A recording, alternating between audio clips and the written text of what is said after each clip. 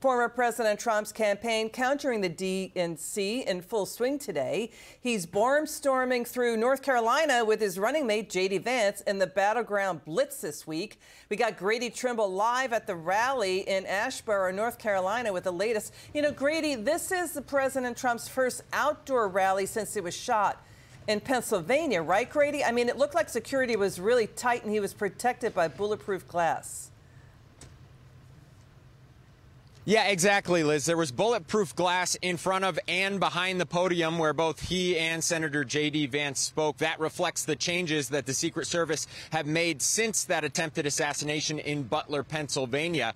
I actually had a chance to speak with the former president after the event. He seemed in good spirits, didn't seem fazed by being back to outdoor rallies. And the big news that was breaking today while he was speaking was that RFK Jr. could drop out of the race potentially by the end of this week. I got his reaction to that.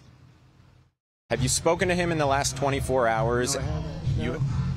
I haven't, but I respect him. I've respected him for a long time. I mean, I know where he's coming from, and it's a little different philosophy. Very smart guy, however, and I had heard he was thinking about it for a period of time, but no, I have not heard this, what you're telling me. He's going to be in Arizona on Friday. Would you have him on stage with you at your rally? Well, I think I'm going to be there on Friday. We have a big crowd. I would always be honored to. I mean, if he endorsed me, would I be honored by that? Absolutely. And we'll be in Arizona on Friday as well, Liz, so we'll see what happens.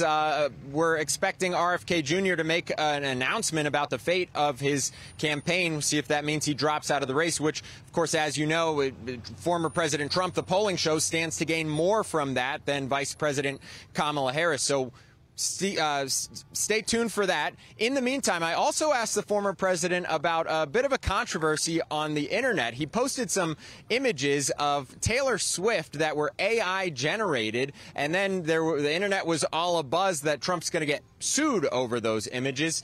Listen to this.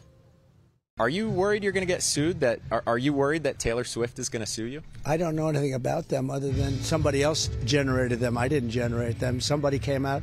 They said, oh, look at this. These were all made up by other people. AI is always very dangerous in that way. It's happening with me, too. They're having me speak. I speak perfectly. I mean, absolutely perfectly on AI. And I'm like endorsing other products and things. It's a little bit dangerous out there.